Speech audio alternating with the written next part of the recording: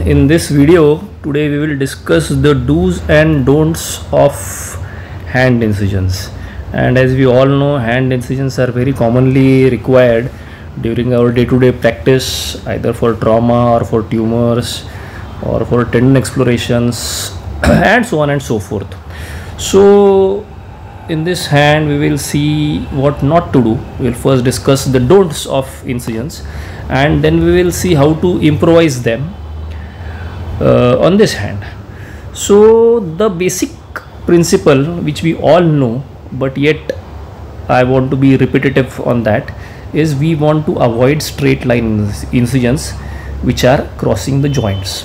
So be it a straight line incision across one joint, or be it a straight line incision across two joints, or across MP joint, or across the wrist joint, all these incisions have to be avoided, because these incisions cross the creases at around 90 degrees or so, and what it leads to is hypertrophy because of movement at that particular place, and there is scar contracture, and eventually it leads to finger contracture.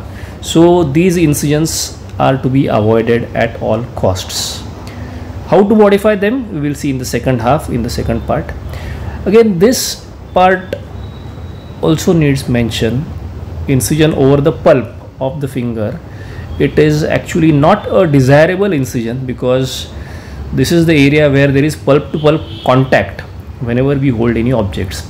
So even in cases where this is avoidable, if this part of the digit needs to be accessed and can be accessed through a different incision, like a mid-lateral incision or a mid-axial incision, it should be used rather than taking a direct vertical incision over the pulp.